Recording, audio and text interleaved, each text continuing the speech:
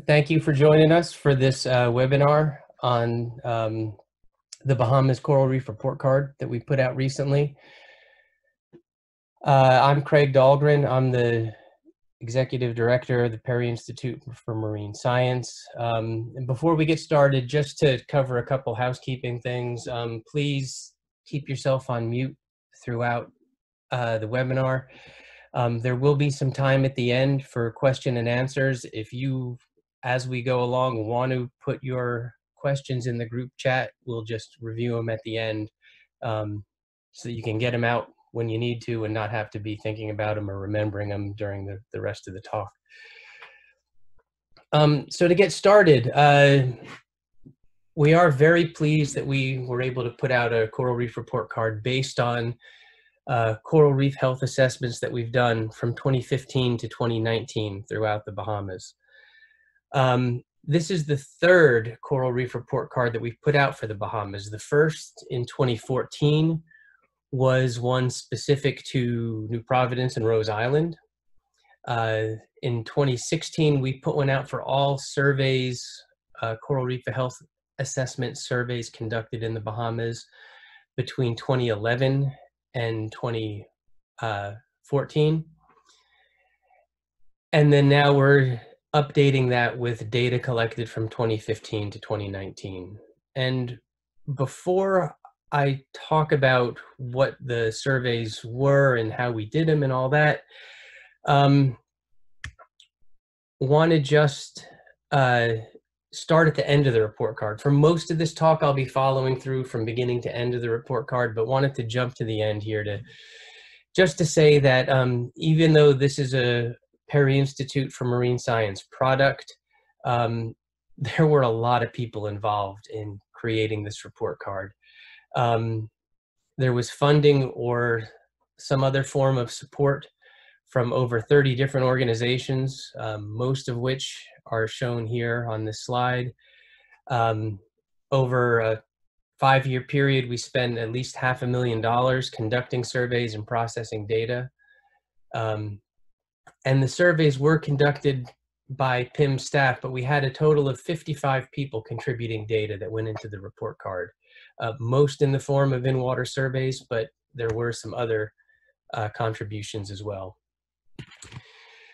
So what I'm going to talk about in the report card is how the data was collected, how we used the data, how we came up with some coral reef indicators of coral reef health for the Bahamas and applied those in the areas where we did surveys, how we can use that data to inform coral reef management in the Bahamas. And then we'll also follow the report card and take a deeper look into a few things. What are some of the most pressing threats to coral reefs in the Bahamas? Where are we seeing some success with conservation? And what are some of the challenges that we face moving forward? So I'll jump right into that and start with what data went into this report card. And it was predominantly using data collected using the Atlantic and Gulf Rapid Reef Assessment, or AGRA reef protocols. This is a comprehensive reef assessment protocol. It's comprehensive in that it addresses not just the corals, but other aspects of reef health, looking at the benthic communities, what's growing on the seafloor and how healthy that is, looking at the fish assemblages and how balanced they are for providing ecological benefits. And one of the key things about AGRA is that it's a standardized protocol that's used throughout the region. So we can compare not just reefs within the Bahamas, but we can compare our reefs in the Bahamas to reefs throughout the region and see how they compare, see how they stack up. And we can also use the data to look at reefs over time. So to get into the 3 different components of AGRA, the first is benthos, the seafloor, and what's growing on it. And this is assessed using what's called a point intercept method predominantly. So the diver lays out a transect along the seafloor. It's 10 meters long, and every 10 centimeters along that transect, it's a weighted lead line, it's marked off, and the diver has to, the surveyor has to say what's growing underneath every point along that transect, 100 points per transect, and we try to do at least 6 of those transects per reef. In addition to doing that, the divers are using this PVC quadrat that's 25 centimeters by 25 centimeters to look at all the young corals, coral recruits that are 4 centimeters or smaller inside that area at 5 positions along the transect line. And then after that, the diver's looking for mobile invertebrates. So looking for lobster, conch, sea cucumbers, and most importantly, this little guy here, sea urchins. There's a separate set of coral surveys going on the reef that are the coral surveys. And these are using a similar 10-meter long transect, but in this case, in an area that is a meter wide, so half meter on either side of this transect line, this surveyor is recording what species of coral are present there, their length, width, and height of the coral colonies, whether or not there's bleaching and what percentage of the colony is bleached, whether or not there's disease and which disease they're seeing, and if there's partial mortality. And that partial mortality is, corals are not like people. You're not either dead or alive. They're more like trees where you could have a dead branch or a dead piece of the trunk. So with corals, we're looking at what percentage of the colony itself is alive and what is dead, and if it's recent death or if it's old death. So just to show you a little bit of what this transect looks like, from the benthic transect, the diver's recording what's growing underneath every one of these points.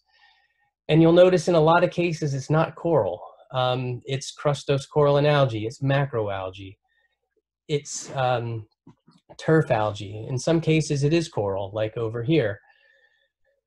All along that transect for 100 of these points. The people doing coral surveys are on a separate transect lines, looking at half meter again on either side, recording what the species of all these corals are, how big they are, what percentage of them is alive, what percentage is bleached, is there disease, and what disease is there. And we'll do at least, we try to do 6 benthic surveys and 2 coral surveys per reef.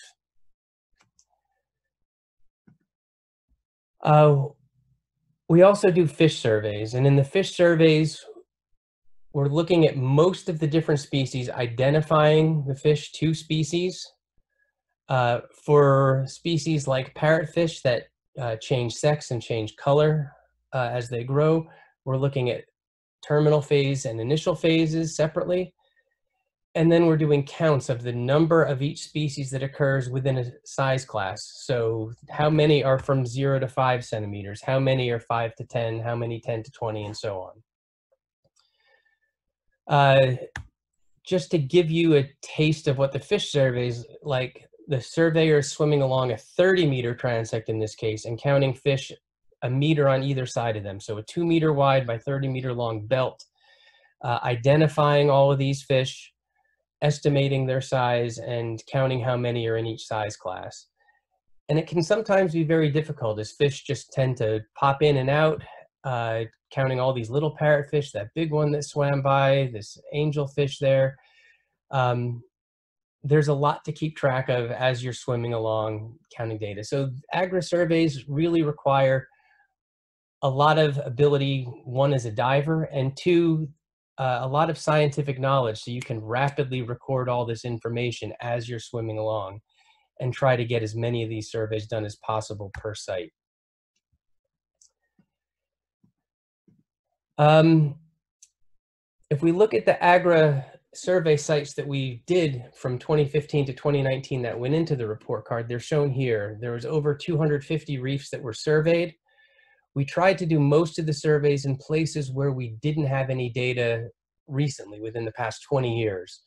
So a lot of them were done along Abaco, including the whole northern Abaco Barrier Reef system, Eleuthera, Cat Island, Conception Island, Long Island, Great Exuma in Mariah Harbor Key National Park, and out here around Ocean Key, south of Bimini. We also did a number of assessments in Andros, New Providence, Southern Abaco, and Grand Bahama, where we already had data, so we could look at the change in those reefs over time. And we'll present some of that here. So for what we did with the data after we collected it is we had it processed and analyzed according to 6 different unique indicators of reef health that are shown here, and then a 7th composite index, which was averaging the other 6. We'll get into each of those individually, so I'm not going to spend time on them here. But for each of these indicators, then, we came up with a grading system. Poor, impaired, fair, and good were the 4 different grades the reef could receive. And then we present the data in the report card in this format, where in the center of the graph, it says what island group that we're looking at: Berry Islands, Abaco, Grand Bahama, how many sites were surveyed in that group, what the average score was for that island or island group, in this case, poor, and then around the edges, the proportion of reefs that were poor, impaired, fair, or good, like a pie graph. So that's how we're going to present the data. To get started with this first index is the benthic index. And this is really one of the more fundamental, basic ones, but one of the more important things to look at. Kind of like when you go to the doctor and the first thing they do is check your temperature. That's what the benthic index is. It'll really tell you right away if something's wrong or not. Might not give you a lot of detail, but it'll be that first check that we do. And this is based on the idea that coral reefs were made by corals.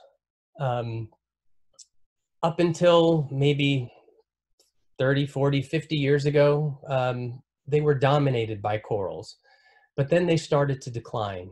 And as coral populations in yellow went down, seaweed took over the reef. So we've gone through a phase shift now, where in the Bahamas, we typically have, on average, 11.7% of the reef is coral, and the remaining 88.3% is something else, a lot of it being seaweed. So seaweeds have really taken over. More on some islands than others, but in general, seaweeds have taken over. So the benthic index is looking at the ratio of corals and other positive organisms, like crustose coral and algae and things that promote reef growth, that cement reefs together and allow corals to grow, and seaweeds and other things that have a negative impact on reef development. Cyanobacteria, some of the turf algae that form sediment mats, and a number of other things. Invertebrate sponges that bore into corals or overgrow corals. So comparing the ratio of positive things to negative things, we have this benthic index. And what it's telling us is that there's a pretty broad range throughout the Bahamas. We have a lot of reefs that are in fair condition, a lot that are impaired condition, and only a smaller percentage that are poor condition. And Eleuthera is the only one that had the whole island be rated as poor for the benthic index. But in a lot of these places, we still had some standout reefs. Even though Abaco was rated as impaired overall, the 2 reefs with the most percent cover of live coral, 50% of the reef was healthy live coral, was an Abaco. Mermaid Reef, which was off of Marsh Harbor, and Sandy Key Reef, which is in the Pelican Keys Land and Sea Park. So these were the 2 that had the highest, by far, percentage of live coral. And we'll talk about those reefs a little bit later. There was also this reef, which is the same reef that I showed in the video of the benthic transect, with high coral diversity, high coral cover, and large colonies of coral. And this was at a place called John Miller's Blue Hole, or Jake's Hole, off of South Eleuthera. And then we had reefs like this one in the Exuma Keys Land and Sea Park. This happens to be Jeep Reef, but a number of reefs in the Exuma Keys Land and Sea Park were rated as good. So the park protection does appear to be having a positive influence on the benthic index, and we'll talk about that a little bit more later too. So even though we have reefs in okay, not great condition, we still do have these hope spots that are real standout reefs. So that's kind of the most basic, but one of the most important indicators to look at. We also wanted to take a little bit of a deeper look into things. So we came up with the Coral Condition Index. And this is looking at individual coral colonies. And like I said, they can die off. Part of the colony can die off and the rest can still survive. So what we're looking at here is the percentage, the average percentage of live coral tissue on colonies at each site, on colonies that are bigger than 25 centimeters.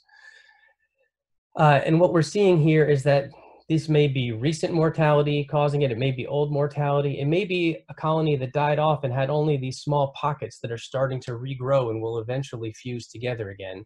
But it kind of gives us a little bit of idea of the history of damage to that reef, the colonies on that reef. And what we found was a little bit more encouraging than the benthic index in this case. We had about half the sites being rated as good. They had mostly good percentage of live coral averaged on each colony, but we still do have some trouble areas. In Grand Bahama, for example, 70% of the corals had high partial mortality. In Nassau, over 44% was, only about 44% was live coral tissue. So the majority of the colonies there had died off. The majority of each colony, rather, had died off on average. And what we're seeing is that this was due to all kinds of different impacts. Direct physical impacts like corals that had been dislodged or somehow damaged, corals that were infected with disease and were dying off, corals that were being preyed upon by various predators, ranging from fish to these predatory snails that are voracious predators of coral and can kill colonies rapidly. And also coral bleaching. And this is a coral colony, a Mussa angulosa is the species, from southern Abaco in 2015 when there was a mass bleaching event that we'll talk about in a little bit. This is that same colony the next year, and you can see that only a few of these big polyps that it has survived. The rest of these that were more bleached died off that year. So there's a lot of things that can cause coral condition to decline, but diseases are one of the big ones. So we took a little deeper look at coral disease and have a coral disease index. And where the condition index integrates whatever's happened to that colony over the history of its life, the coral disease index looks at what's happening to colonies now. And we see typically in the Bahamas and throughout the Caribbean, about a dozen or so different diseases. Some of them can be fairly benign, like these tumors or growth anomalies that might kill off a little section of the coral, but generally don't kill the whole colony. Dark spot disease, which affects a couple of species and again can kill off partially the colony, but usually not the whole colony. And then we have some more aggressive diseases like black band disease, white plague disease, and white band disease. And these diseases can kill whole colonies. In fact, this white band disease practically wiped out elkhorn and staghorn coral from the Caribbean in the 70s and 80s. And as a result, those two species are some of the most critically endangered we have in the Bahamas. So what were we seeing with respect to disease on the reefs from 2015 to 2019? Well, we see that only 1.2% of all corals that we surveyed, and there were tens, if not hundreds of thousands, were showing signs of disease. So most of the reefs came out as being rated as pretty fair, with a lot of reefs rated as good, particularly, again, Exuma Keys Land and Sea Park, but also some of these other sites. Also, we found that elkhorn coral, which had been nearly wiped out by this white band disease, we found just a little more than 3% of the number of colonies surveyed had white band disease on them. So the disease is still present, but it's not having the dramatic impact that it had earlier when populations were much larger. All this is really good news, with the exception that all of this was from 2015 to 2019. But in 2020, we found a new coral disease, Stony coral tissue loss disease, that is a very virulent disease and causes a major threat to reefs. And we'll talk about that in a little bit. But prior to that, reefs looked like they were in pretty good shape with respect to disease. So if coral disease is looking at one of the big present threats to corals, we wanted to look and see what the future projection is for reefs. And to do that, we're looking at a recruitment index. And this is a way of looking at how many juvenile corals are recruiting to reefs, are starting to enter the population. And corals, it's relying on sexual reproduction of corals. That's one of the ways that corals reproduce. Spawning corals release egg and sperm, usually right around this time of year or into September over just a couple nights. Each species will spawn synchronously on a reef and release egg and sperm together. Now, this is a great strategy for getting mass amounts of eggs fertilized when you have healthy coral populations and they're densely packed together. The eggs and sperm are released in the water, and they rely on just mixing in the water to bring egg and sperm together for fertilization. As we see corals die off, however, they're spaced farther apart, and there's less of that fertilization that may be occurring. So already they're kind of up against a bit of a difficult situation.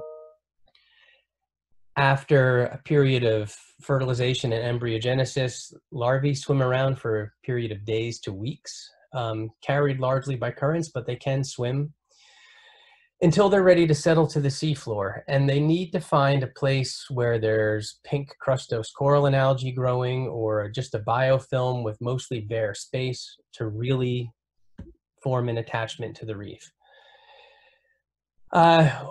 What we see, though, if you remember back to the benthic index, is that reefs are increasingly being overgrown by seaweeds. And what that means is that there's less space for these guys to find a clean place to settle. And even if they do, there's a good chance of them being overgrown by algae and smothered, basically, before they really even have a chance to get started. So by the time we see them, when they're 1 to 4 centimeters, they're usually pretty well established at that point, but they've gone through 2 bottlenecks in the population already. So we're seeing far fewer recruits than we should be seeing in healthy conditions. And that's reflected in the recruitment index, which looks at the density of recruits in those little squares that we see.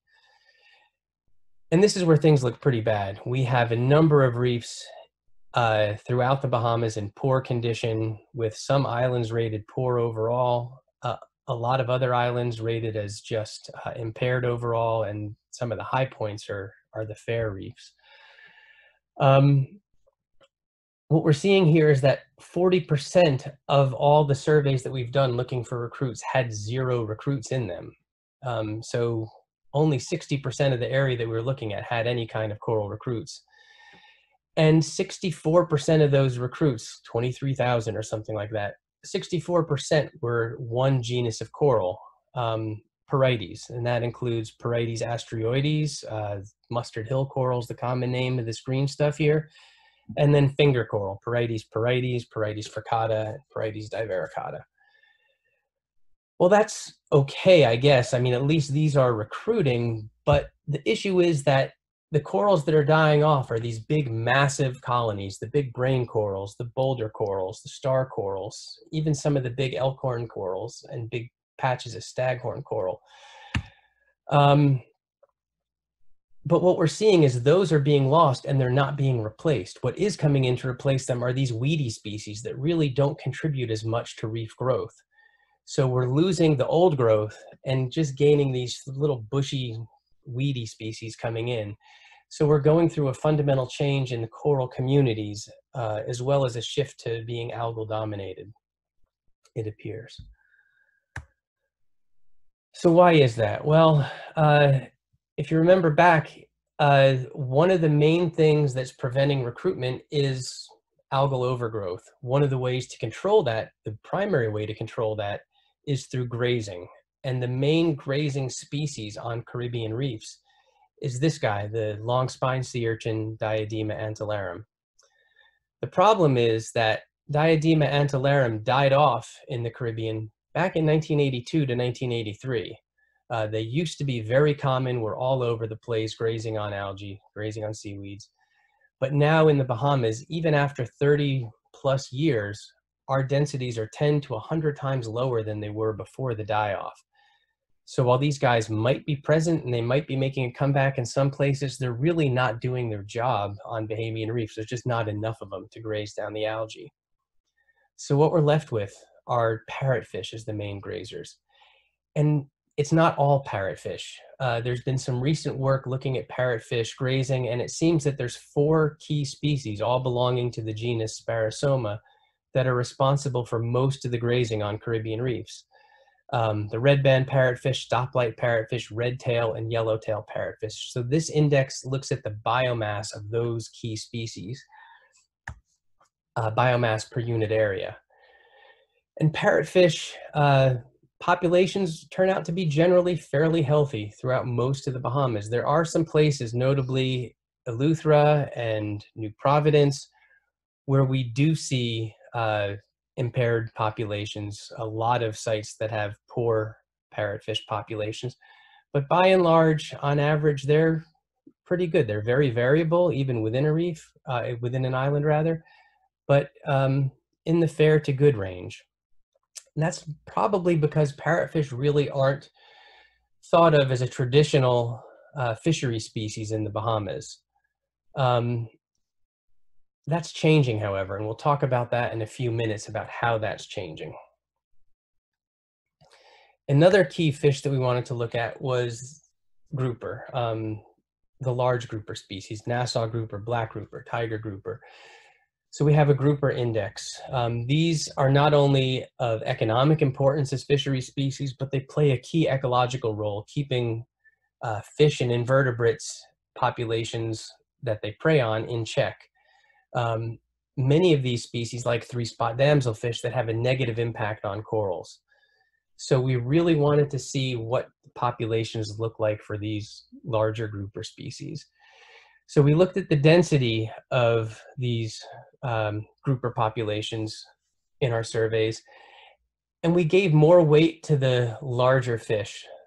Nassau grouper, black grouper, they don't reproduce until they reach at least 50 centimeters, about 2 feet long or so. So we're really only concerned with the big ones as reproductive in population. Those are also the ones that are consuming more of the prey than others.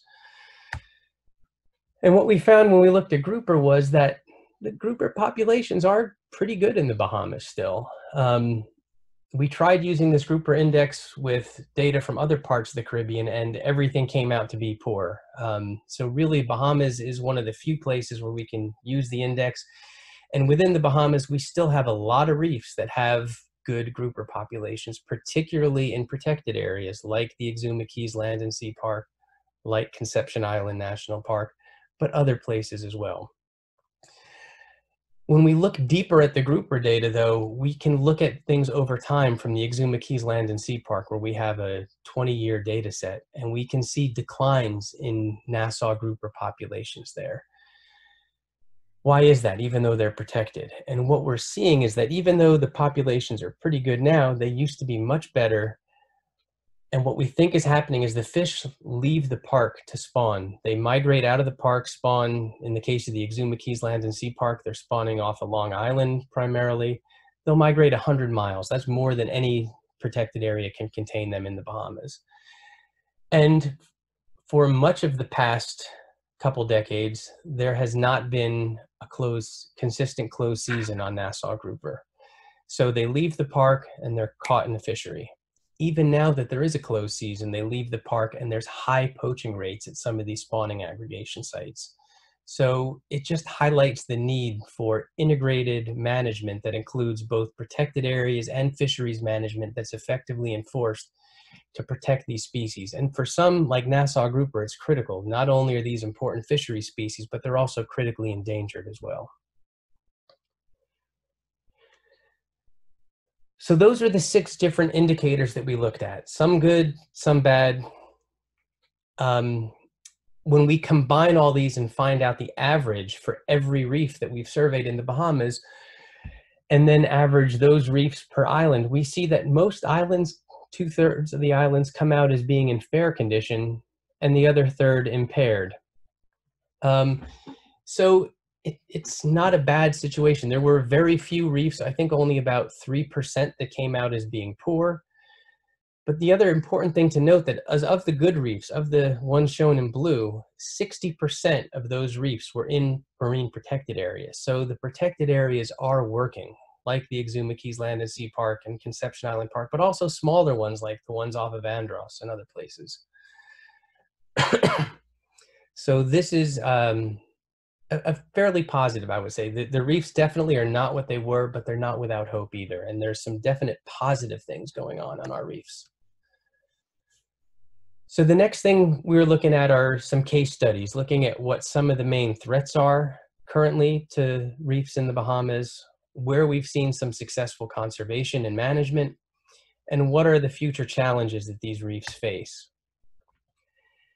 And one of the first threats we looked at was the threat of hurricanes. And this is looking specifically at Hurricane Dorian. We were fortunate, if you could say that word fortunate associated with Hurricane Dorian, but we had been collecting data from 70 reefs around Abaco and Grand Bahama in the months leading up to Hurricane Dorian, up to about a month before the hurricane hit. After it hit, about 6 weeks later, we got out and were able to reassess 30 or so of these sites. And we have the damage summarized here with yellow being mild damage, orange moderate, red severe damage. And what we see is that there was all kinds of damage to these reefs: broken and dislodged corals, burial in sand, sand blasting that removed live tissue from corals, man-made debris from houses, cars, boats, natural debris, whole casuarina trees uprooted from the beach and rolled out across the reef, steamrolling everything in their path. And then we had coral bleaching. And I've given talks about this before, so I won't go into too much detail, but some of the hardest hit sites were shallow reefs very close to the track of the storm. But we did see others like this one over here that was damaged in spite of being one of the farthest away from the track of the storm. And what we see there is that that reef was buried in sand that had been blown across the banks and just piled onto the reef, smothering the corals there.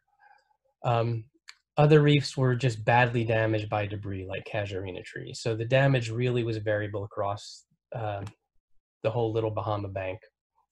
But hurricanes in general, not just something the scale of Dorian, but ones like Matthew and Irma and Joaquin and others can cause severe damage.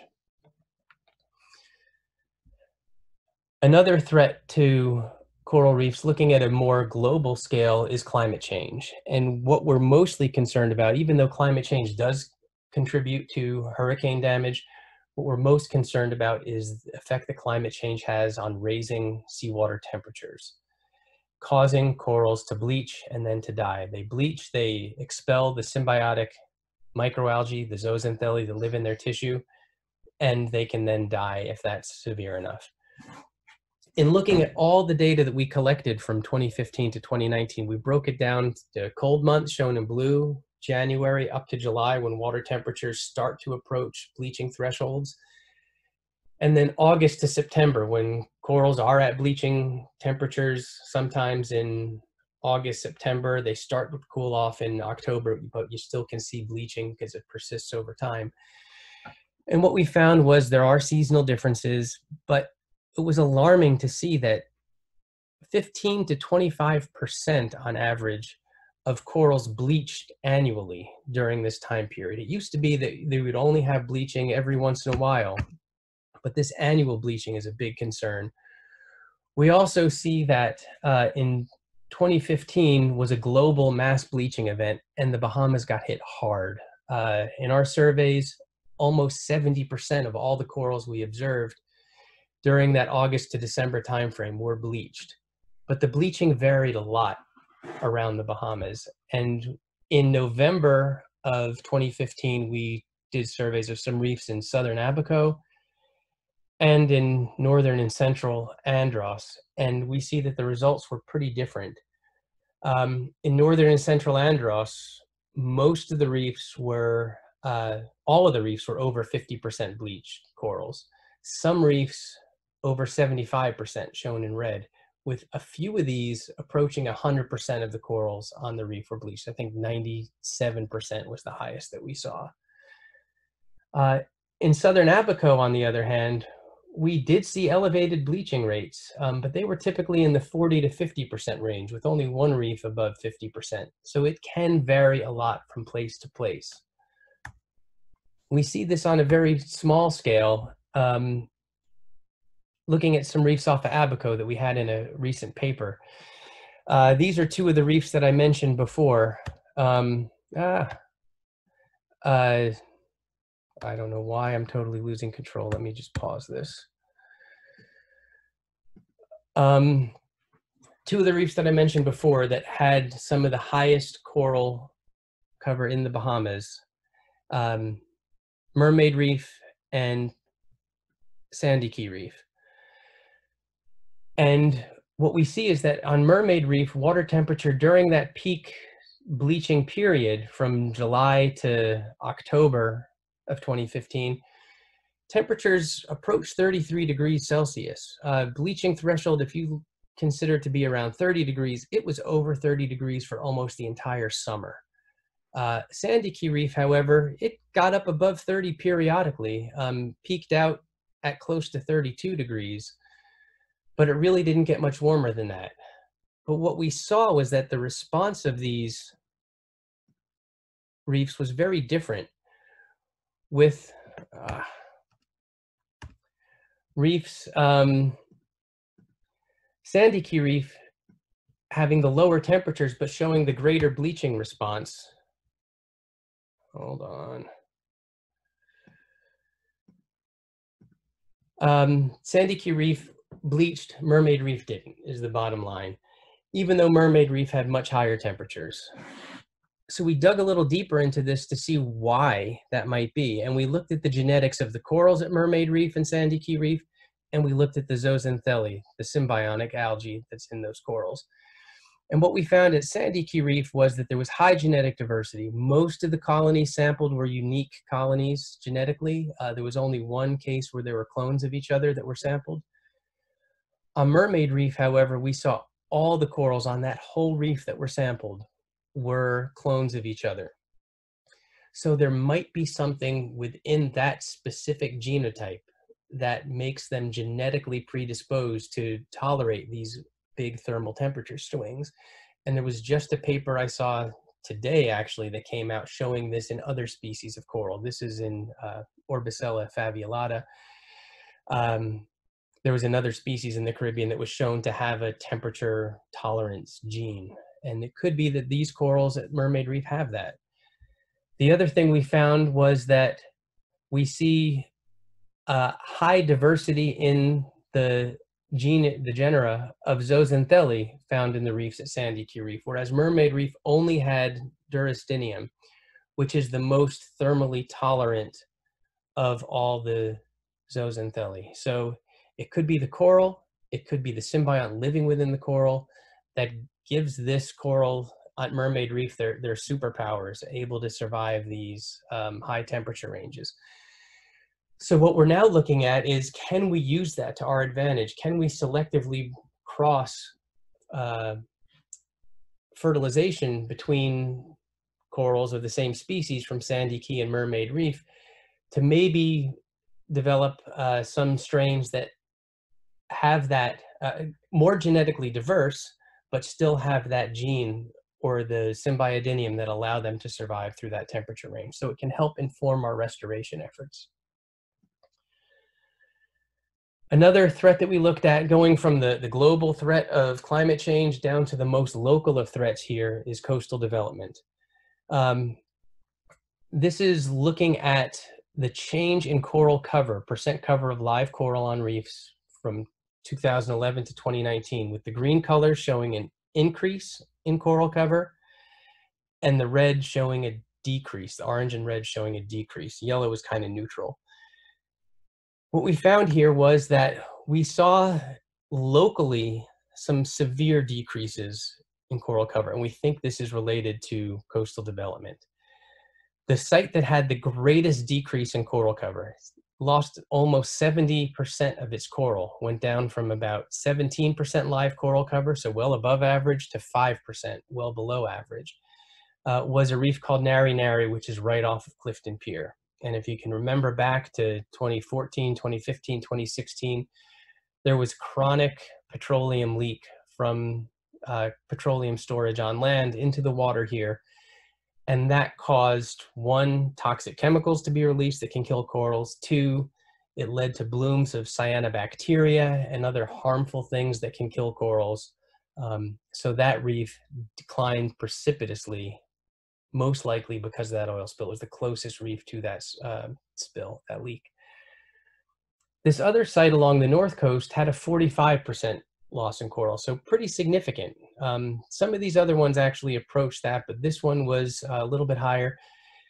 And we don't have a clear smoking gun for this, but this is an area of New Providence that's seen high development rates in the past decade or more, which leads to increased sedimentation, which leads to increased runoff from land, which leads to increased influx of nutrients from wastewater disposal, things like that. So it might just be that this one saw acute threat and the other one saw chronic threat. And this was not limited just to New Providence. We saw this throughout our surveys in areas where there was development. We saw some decreases, not all the places by development, but a lot of them. Another example is Ocean Key, which south of Cat Key was a sand mining operation for decades, now is being converted to a cruise ship destination. Within 3 miles of that key, we had very low coral cover. That was only half the amount of the coral cover up to 6 miles away. So really, we think that it's sedimentation from all the years of sand mining that has caused the decline in those reefs. We'll see if they recover now that that has ceased and been cleaned up a little bit. We also see that for reefs that were in the remote areas, Conception Island, where there's no population, Exuma, Keys Land, and Sea Park, where there's very minimal development, they had a lot more coral cover, 50 to 75% more on average than other reefs in the Bahamas. Moving on to the next threat, and this is probably the greatest immediate threat facing corals in the Bahamas right now, and that's stony coral tissue loss disease. If you remember back, our disease index was looking pretty good. Only 1.2% of corals had diseases from 2015 to 2019. But then in March of 2020, we went out and did assessments of reports of stony coral tissue loss disease off Grand Bahama, and we found a widespread outbreak of stony coral tissue loss disease across a good half of the southern coast of Grand Bahama, and it was very prevalent. For symmetrical brain coral, this major reef building species, 80% of all the colonies that we saw were either dead from stony coral tissue loss disease or were infected with stony coral tissue loss disease. And on this graph, the red is showing dead percentage for this species, orange is showing infected, green is showing healthy. And you can see that the red is increased right around the port area where we think it was introduced in ballast water from ships. And as you spread out from there, the situation gets a little better, but still most of the corals are infected and are likely to die. This is a very serious threat in terms of a disease. It's highly infectious. Think infectious, more infectious than COVID is in people, but much more deadly. It kills about 80% of this corals that get infected. So think something along the lines of Ebola or another serious disease. It can kill corals that took hundreds of years to grow. In Florida, there's one well-known coral that they dated to be over 300 years old. It died in a matter of weeks when it got infected with this disease. Another problem is we don't have a cure for it because we don't even know what causes it yet. We know it's a pathogen that's in the water. It's transported in the water, but we don't know what the pathogen is. But that waterborne transport has led it in Florida to spread about 92 meters per day through the Florida reef tract. So in 4 years, it's pretty much infected over 90% of the Florida reef tract. It's not all bad news, though. We do know that we can stop or slow the spread of the disease. Kind of like what we're doing, trying to do at least with COVID and people, with social distancing, face masks, reduce the transmission from one coral to another. Now, we're not going to be able to reduce the transmission through natural ocean currents, but because it's waterborne, when you go diving in a spot with this disease, your gear is wet. It might be carrying the pathogen to the next place you go diving. When your boat takes on water in its bilge from one site, it could be carrying it to the next site and pumping it out. When a ship takes in ballast water from one place, if it's infected, it could be transporting it to another site. And that's the way we think it got to the Bahamas. We have it in Grand Bahama now. We have it in around Nassau now, two of the busiest port areas that are not connected to each other and not connected directly to Florida without some stepping stones in between, that we don't have the disease yet, as far as we know. So by limiting the spread through waterborne transport, we can reduce the spread. We can also treat individuals. Like if you are infected with COVID, you can go to the hospital and get treated and survive.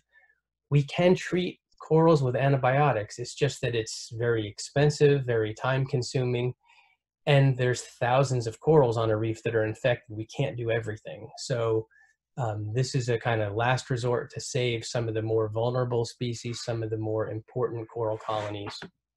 But we can do a response.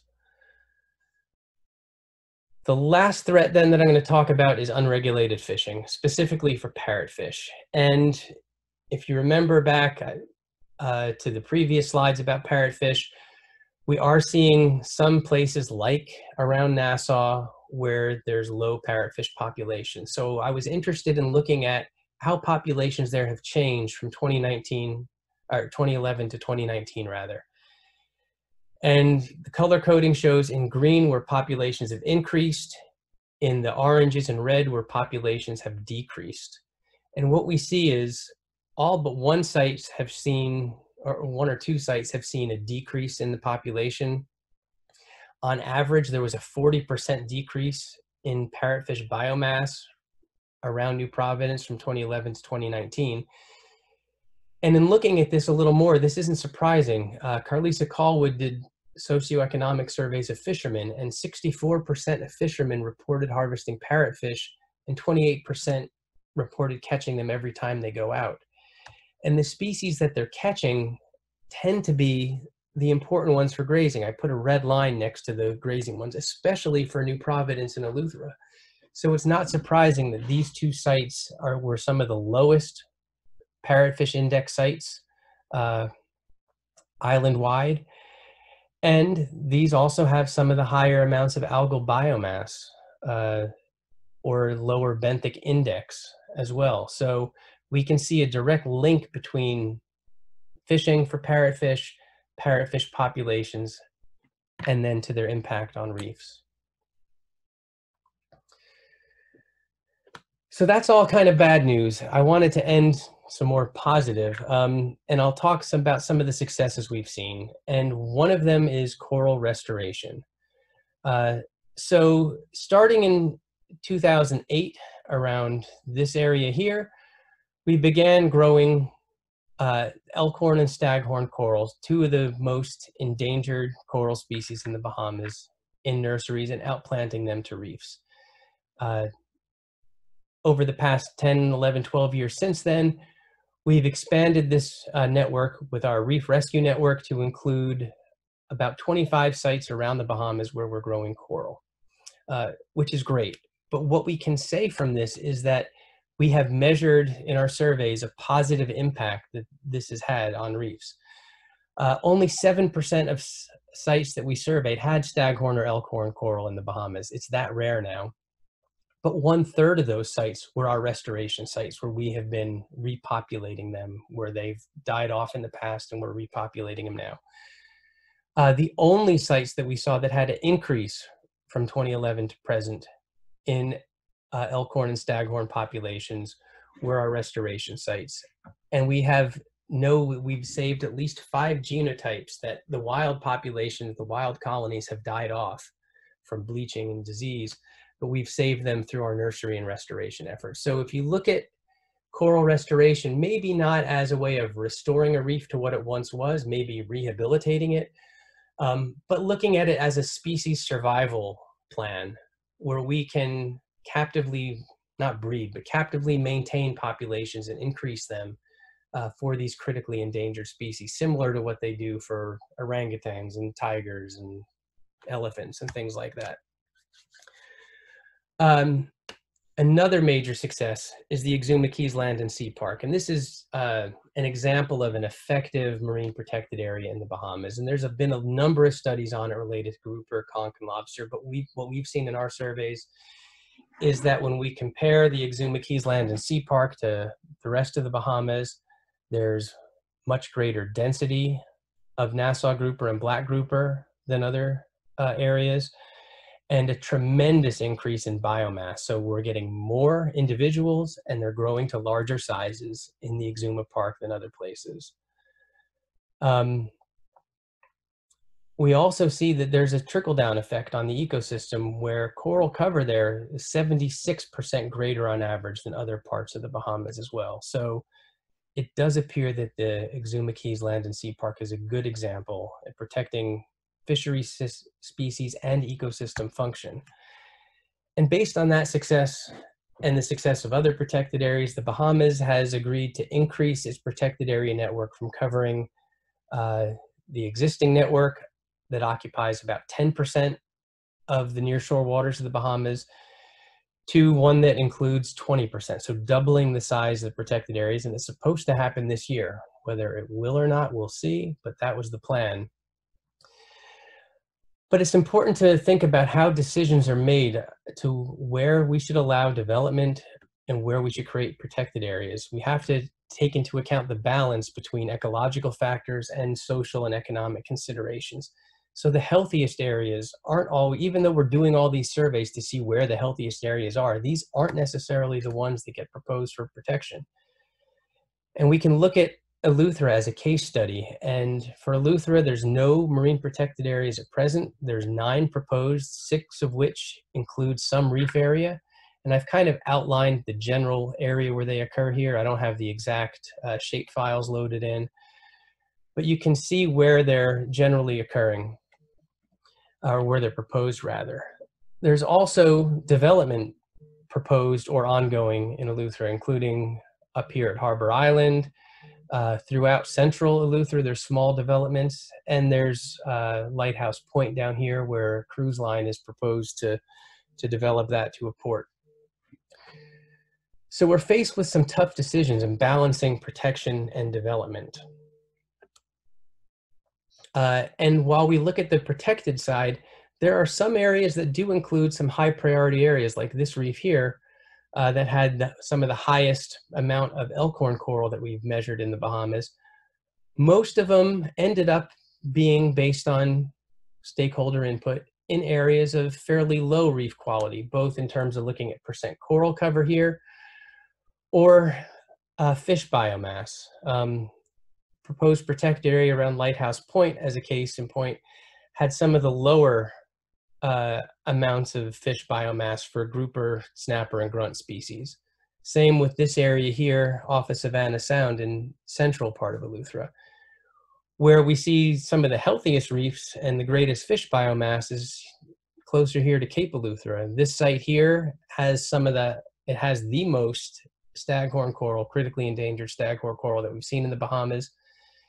This site here is that John Miller's Blue Hole, which has 34% live coral cover and some of the highest coral diversity that we've seen, both of which are not included in protected areas. So when we're coming up with these decisions on what to do, we need to take into account the ecological information as a piece of the puzzle in addition to the social and economic information. You know, there's no easy answer, but all we can do is look at the data and try to incorporate the facts as best we can into the decisions that we make, realizing what the consequences are for those decisions. And finally, the report card looks at